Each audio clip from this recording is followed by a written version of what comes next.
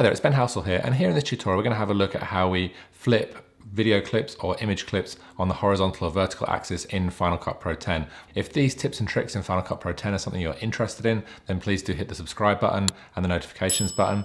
And I also regularly post answers to people's questions that have popped up on the comments on the YouTube channel. Please do leave your comments below. Otherwise, let's dive into this and have a look at how we flip clips in Final Cut Pro 10. So we're going to have a look, first of all, at how we flip a clip. And we're going to use this photograph here. And for this example, I've knocked out the background as well using the keyer. So we've knocked out this green background using the color keyer. And we can use this to flip my image and then have a kind of mirror of myself within the same frame. So basically, first thing we need to do is make sure we're all looking at the default layout in Final Cut Pro 10. So we're going to go to Window, Workspaces and Default.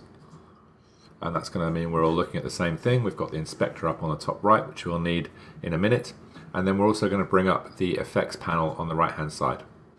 So in your effects panel, if you scroll right up to the top and select all video and audio, we can select the option flip, and it will give us this flipped effect. So basically, if we select this and drag it onto the clip, it's going to flip it the other way. So if before we do this, we make a duplicate of this layer, so I'm going to hold down the Alt key and just drag that up. And then if we drag the flipped option across onto this clip, you'll now see that we have two versions of myself. And if we come up to the inspector on the top right, we'll hide the keyer, we don't need that.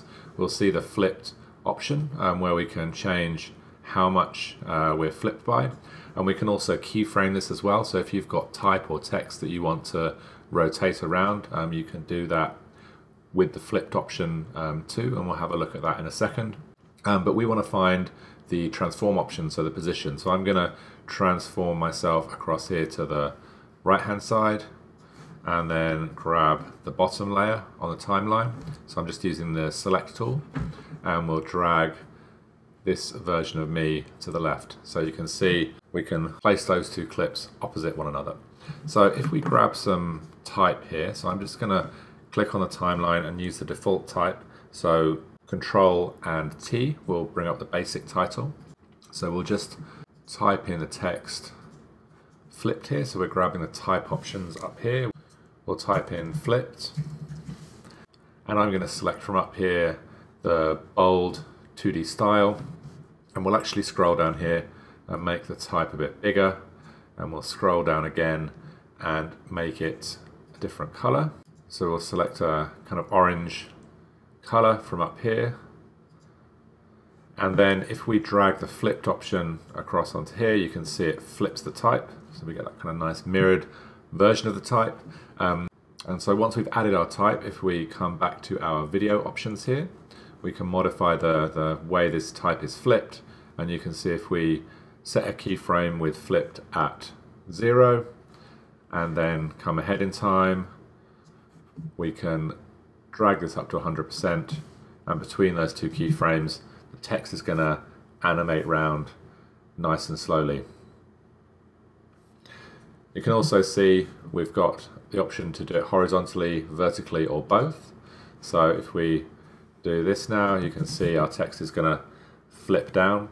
So if you're wanting to make a mirror of your text or something like that, then you can use the vertical option and then just create two versions of your text so that they are both available. So if I hold down the Alt key there and duplicate that, I can turn off flip now, and now we have the same font on those two layers.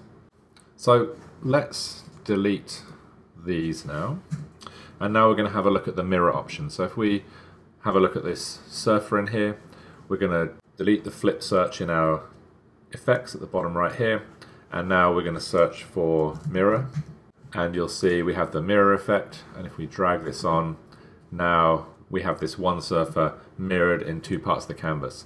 So if we have a look at this on-screen controller, we can change where the mirroring is occurring. We can change the rotation of it, so you can play around with that, and we've got the option to repeat the border pixels or not, depending on what we want. So you can see repeating the border pixels gives it that kind of stretched out look at the edge there. And as with any effect, if you've made changes that you want to reset, then if you come up to the hooked arrow to the right here, we can reset that, and we can reset these options back to the default. So if we've made changes and we don't want to keep them, then we can reset them.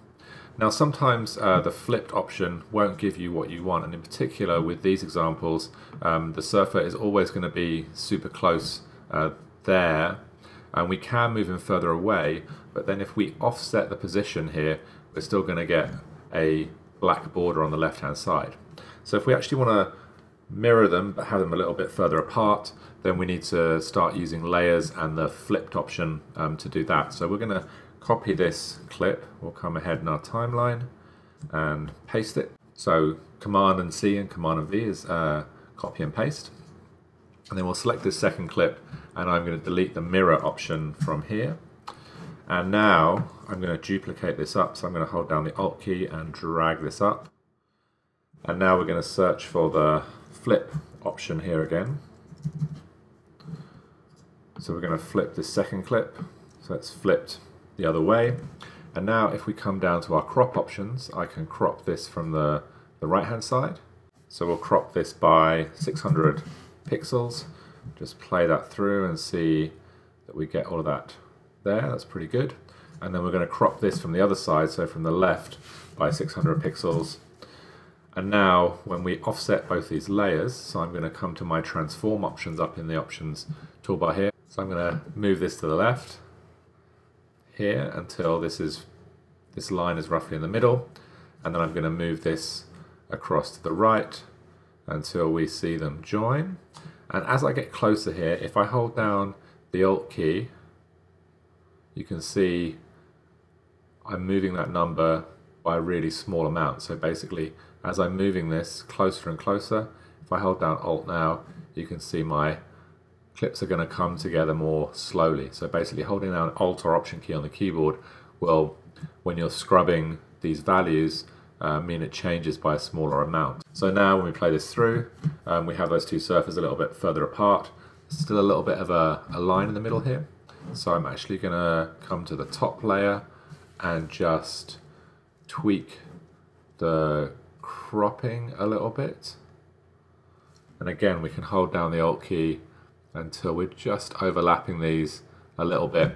And you might want to look at this at 100% for the view amount here, just to check that midpoint to make sure there's no line showing up there. So if you're cropping it and you see the line there, that's a bit obvious, but you get the idea. So if we ever see a little bit of a line there, when we're zoomed in at 100%, it means that that's going to be visible. So now we need to drop that down until that line disappears. And I'm just holding down the Alt key as I'm modifying this right-hand crop value so that they're matched up nicely.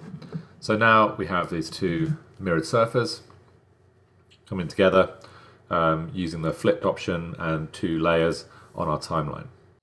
So that's a quick overview of how to create a mirror or flip an image in Final Cut Pro 10. A couple of different methods there and different thoughts for how you might flip and mirror different clips. Every edit will be a little bit different and will require a kind of different solution. So hopefully these tips are useful.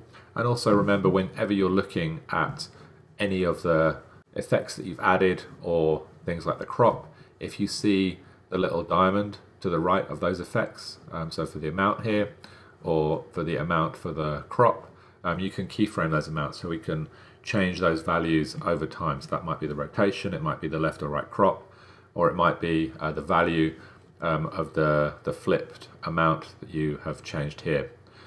So if you have any questions about Final Cut Pro 10, then please do leave them below. Otherwise, I look forward to seeing you on the next tutorial.